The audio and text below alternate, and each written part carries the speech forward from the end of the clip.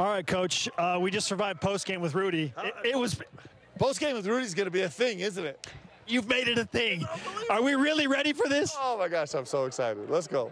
All right, you called it with 23.9 seconds left. 78-65 win for the white team. What was the best thing that you saw from your teams tonight? Well, the best thing is easy is that besides cramps, everybody is still rolling the way they were. So everyone's healthy. That's really good.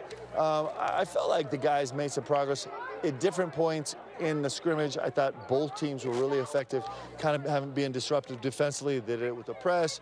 They did kind of being in passing lanes. They did it with some monsters, some run and jump. So I was really pleased with that. I think the guys shared the ball pretty well. I think our space was better than our ball sharing.